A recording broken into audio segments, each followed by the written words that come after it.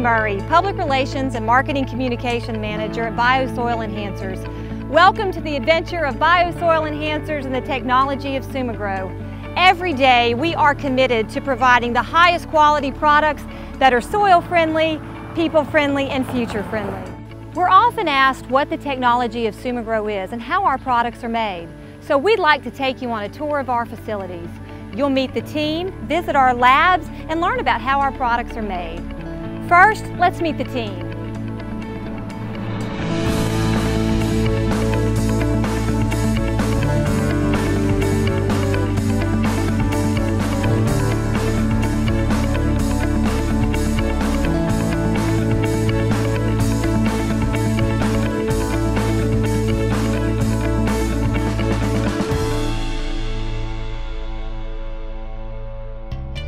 Now that you've met the team, we're going to show you the process of how products containing SumaGrow are made.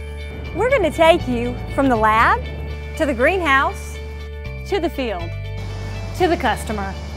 Let's get started. We're really excited to learn that there is a company in Hattiesburg that manufactures bioenhancers and microbial-based preparations to enhance plant health. The process begins in a laboratory where microbes have been isolated, screened, and functionally characterized. The bacteria and fungi have been identified down to the molecular level. From these microbes, BioSoil Enhancers produces polymicrobial products that are synergistic, complementary, and multifunctional, composing the award-winning formulations of SumaGrow. Mass production begins with pure cultures that are stored cryogenically at -70 degrees Celsius. These pure cultures are subcultured on Petri plates, where the process of incubation and growth begins. The pure subcultures are grown on solid media and then go through an initial quality control check to verify purity. From the solid media, the microorganisms are then grown in larger liquid volumes for mass production. As the microorganisms are grown from the pure cultures, they are scaled up sequentially in volume. The microbial biomass is then separated from the liquid media through a process of centrifugation. All processes are completed in a sterile environment, maintaining quality, uniformity, and purity, which is checked by a quality control manager. Once the microbes are sourced, we turn them over to production, where they are grown, blended, bottled, and shipped. Let's see how it works. So the last phase in our industrial scale-up of our microbial growth involves these bioreactors, in which we take a small inoculant of each bacteria, place them in a large fermenter, and allow them to grow up to volume. This allows us to keep up with supply and demand in large quantities. From the bioreactors, the microbes are taken to the mixing process, where they are blended with a humic carrier. Using a state-of-the-art automation system keeps the process continuous, eliminating the need for constant calibration, and allows for quality control checks throughout the production of the product. At this point, the product is ready for distribution. Each specific formula is packaged, labeled, and prepared for shipping and handling. In addition, through vigorous research and development, we continually work to make new products to meet the needs of our customers. Research and development remains fundamental to ensuring that we stay in front of the developing needs of our customers and ready to assist them in meeting the demands of growing regulations. Testing of a new product's efficacy begins in the laboratory, then moves to the greenhouse. Once a formulation passes the greenhouse test, it's on to the field. Here we are today in a field in Mississippi where we're looking at the efficacy of our product on tomato plants. We've worked also with corn and soybeans locally.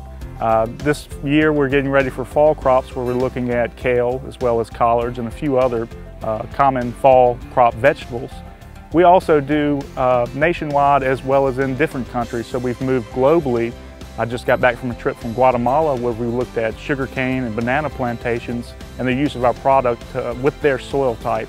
When it turns over, you're incorporating the microbes into the soil, so then the roots can come out and incorporar los microorganismos y que ayudar a aflojar que la raíz crezca más rápido. So really it's not about just using it in one different soil type, it's the myriad of different soil types and the benefits that you see from our product really across the board. What I do is really set up the experiments and help with some of the implementation of it. So we look at control groups and treatment groups with different fertilizer regimes with and without our product to look at how our product reacts across different soil types and across the board with different crops. So that's really one way that our product's able to benefit a number of ecosystems around the world, is that it's not just about the crop you're growing or the land that you're growing it on. It's about enabling the soil to become healthier for the long-term viability of the land and of the crop. BioSoil Enhancers has partnered with the University of Southern Mississippi to make SumaGrow even better. Their collaborative research focuses on two aspects: testing different formulations of SumaGrow with different plant types, and to improve the overall shelf life of the product. We're looking at how individual strains within SumaGrow preparation survive over time under different environmental conditions. So we tagged a couple of strains from SumaGrow with antibiotic resistance, and then we put them into humic acid.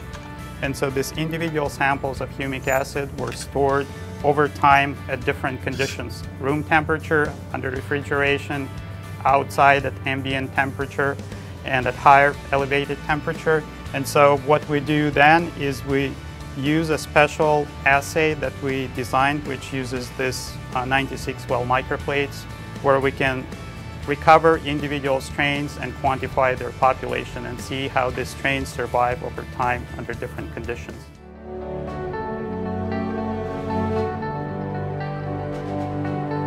You know, in the end, this is really not about the equipment. It's not about the bioreactors. It's not about all the microscopes and lab equipment. It's about leaving a legacy for future generations. It's about making a meaningful difference, okay, for those yet born. And so the soil, this soil, is our most precious asset. It sets the table for our food. It grows this grass, okay, and takes care of the plants and trees to produce oxygen we need to breathe. It's our survival. And unless we take care of it, we can have significant problems. In the year 2050, we're going to need as much farm-grown produce as we've grown since the Industrial Revolution. Where does it come from? Where does the nutrient base come from? This is our adventure, our journey, and we'd like for you to join us.